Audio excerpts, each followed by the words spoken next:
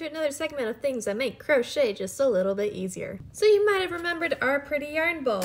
Well, let's talk about a yarn spindle butler thing. They have many names. I'll be calling it a yarn spindle because the other ones are weird. How to use. Place. Yarn skein. Stab through the hole. Pull the outside string. Some people are die-hard middle pole people. I am one of those people, but when I am forced to use an outside string, I will be using this, and there's absolutely no one telling me I can't. If you use the outside string and you don't have one of these, you're absolutely insane, because you know it's rolling all over your couch, on the floor, off the bed. This is lightweight, it's small, it's not big, it's easy to store. Like, just give one of these, it's so much easier.